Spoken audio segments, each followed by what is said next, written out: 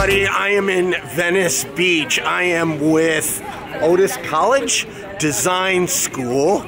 They asked me to speak and I said, well, since I'm in Venice, let's go hand out socks. So today we're gonna go out and hand out socks to new homeless friends.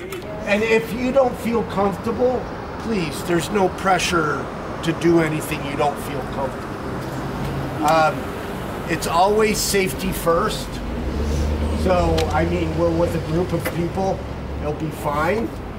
When you're dealing with mental illness and drug addiction, the normal rules don't apply. Today is Friday, and in Venice Beach, they get rolled up every Friday morning by LAPD. So LAPD and sanitation comes through and makes them move every Friday morning. And that could be a little bit interesting. So we don't know, you know, hey bro, you need some socks? Yeah. Coming up. Yeah. What's your name? Gonzo. Patty. Good morning, Gonzo. Yeah. Good morning. What's going on right here? So we're, these are a bunch of new friends making new friends. One socks, man. So you made a new friend right there. Yeah? It's the easiest way to my heart. Yeah, socks? Cool. So that was not planned, but it couldn't have been any more perfect because it's really that simple, you know? The interesting thing for me is homeless people.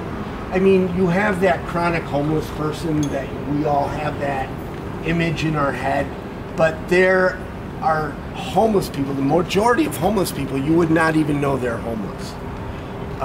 Those are harder to find. Sometimes they're mixed in.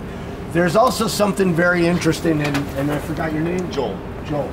We were talking about this earlier, is the Venice Beach culture kind of becomes a vortex. So there's a nomadic, Jim Morrison, hippie, gypsy, Grateful Dead,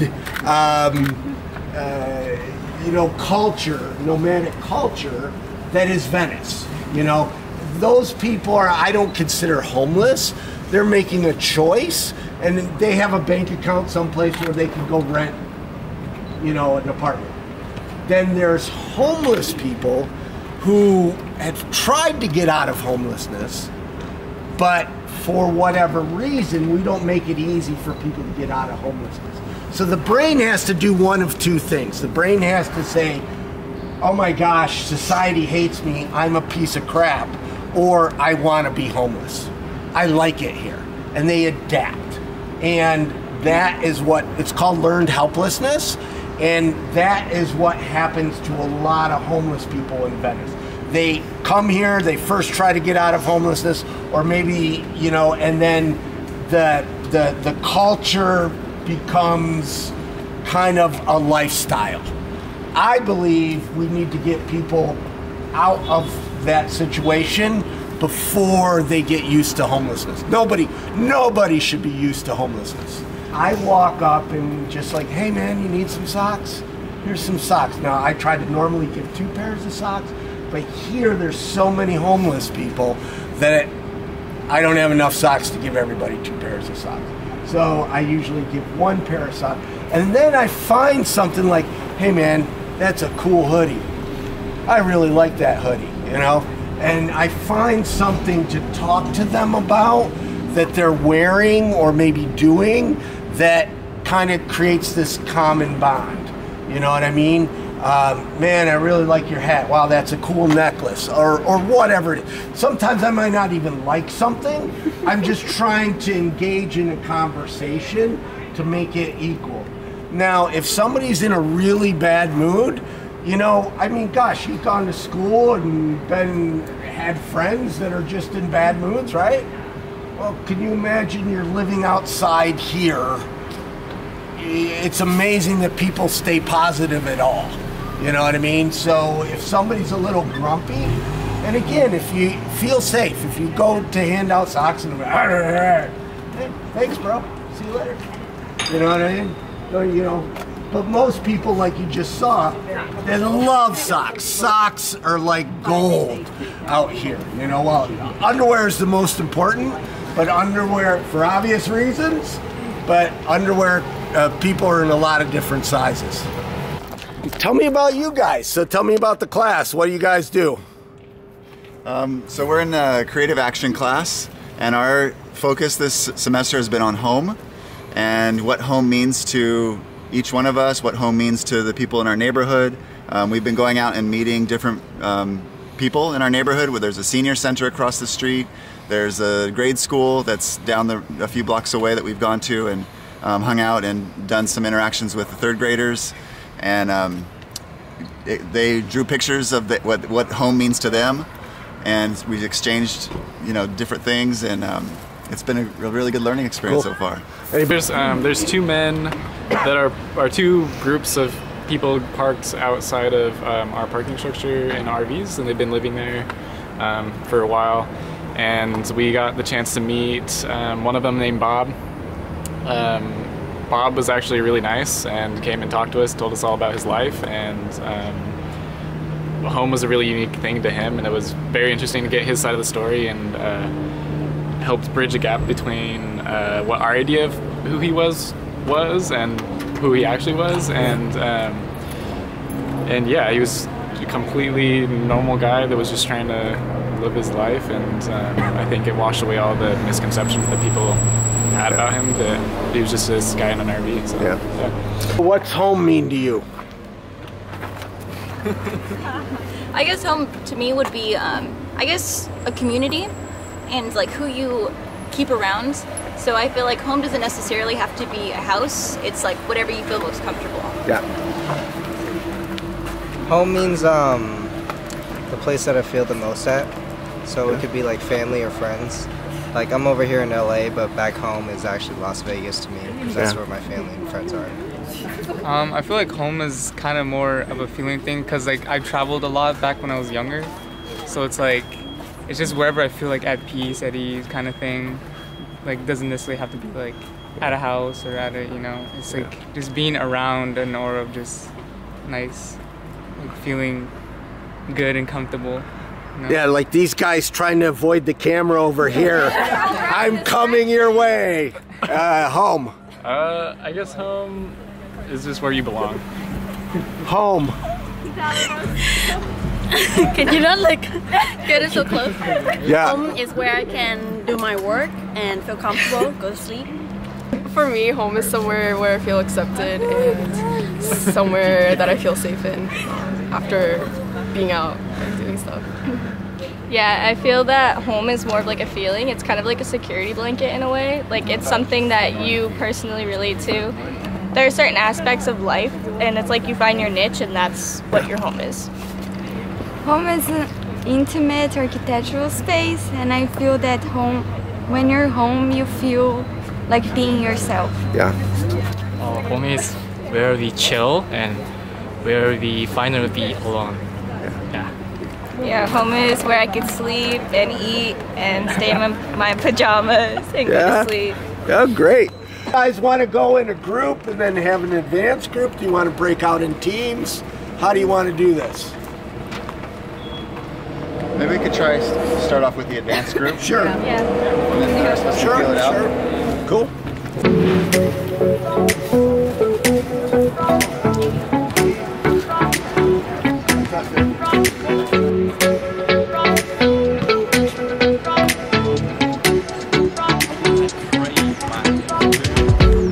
Kenneth is talking to the students, telling them about homelessness. Can you see the spider on the top of his tent? You know, people making the best of homelessness. So how'd you get on a conversation about clam chowder? Hey, because we can do it out here if we feel free. Yeah? Free enough, you can do anything. Great. Very answer. good line. If you're free enough, you can do anything. We can talk about anything we want. And clam chowder is important. Well, Kenneth, this is the rest of the class, or some of it. Good to see you. Yeah. Yes, it's hard for me to hold the tears. But you know, it's good to cry. You know, because that's one experience that sometimes you don't want nobody to see. So, you know, when they do get to see it, they say, wow, you know. One of the few times I saw that. You know, it's beautiful. And I always look at stuff and I say, in everything that happens, there's a positive and negative in it. The other shoe, you know, when you're in an argument and you want to win, you tilt everything your way, and that person tilts everything their way. You know, so sometimes you got to look on that side to say. So what do you suggest when you're in an argument with somebody and you don't agree? Like, I really need some help with that. Well, you wanna in your own mind say, okay, that's my side, and I just told it pretty well with very elegant words, and this person just told me his side, and they probably weren't as educated. So let me think about their side from my education, and that's being reasonable. That's being more reasonable. See the lens through the world through their lens. Right, yeah. And it's just being reasonable with people, saying, okay, let me see how you see it. Happy birthday, Houston! Happy birthday! Yeah. Edward Summers. Should we sing him happy birthday? Yeah, I think so. Can we sing you happy birthday? Yes. Ready? Happy birthday to you. Happy birthday to you.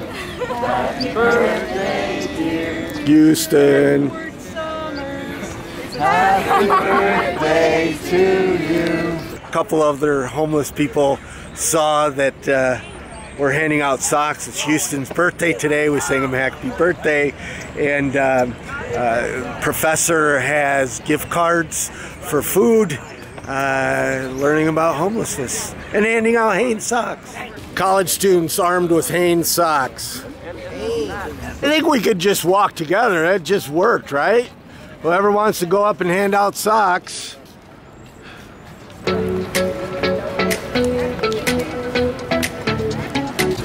Socks are like gold. Sometimes, yeah. And these guys are putting their socks on right away. Right away. Socks are like gold.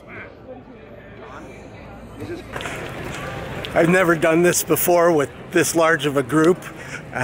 We first broke up into small teams, but homeless people are just enjoying the attention. They just love being able to tell their stories. I mean, if you respect people and you just, you know, give people your positive attention, it makes a world of difference. It's so empowering.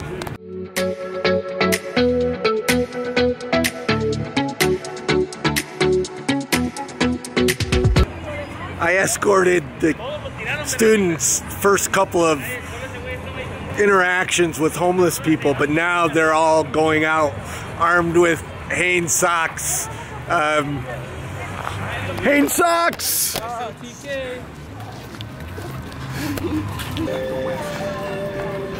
It's sock time!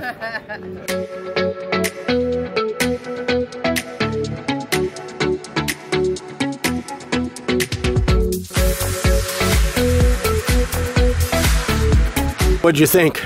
I thought it was really great that you had us like go out here and do this, because like we just don't have the chance to go meet everyone at Venice. And well, what did you think about the few homeless people that we met? Everyone is very thankful and nice. Everyone's willing to talk and they just want to be heard. So what'd you think about socks? I mean, how they reacted to socks? I think that just the littlest things like really can make someone's day. Yeah. Thank you. Yeah, thank you. So what'd you think? I think it was nice going out and showing them that we care and doing something meaningful for them. Yeah. It's amazing how socks can brighten somebody's day. Yeah, it's amazing how they get cheered up by simple things that we do for them, like showing that we care for them. We saw probably a dozen people that were living out here on the streets, and I think every single person we talked to just lit up by something as simple as a pair of socks. They were so happy to, one, have someone from the community that cares about them, and 2, like have someone to talk to and share their stories with. And there's just little simple things that can be done, and it makes a huge difference in these people's lives. It was good. It was really intense. What did you learn? To be present. Yeah. Period, over and out. Yeah. To be present, period, over and out. Yeah. It's amazing how people just light up when you give them their positive attention. Absolutely, and our students are lit up too.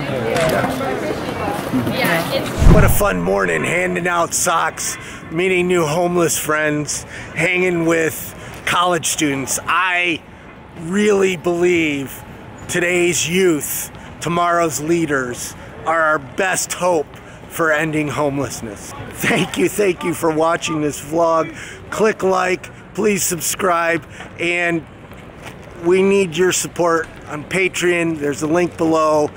Help us be able to tell more of these stories. Thank you.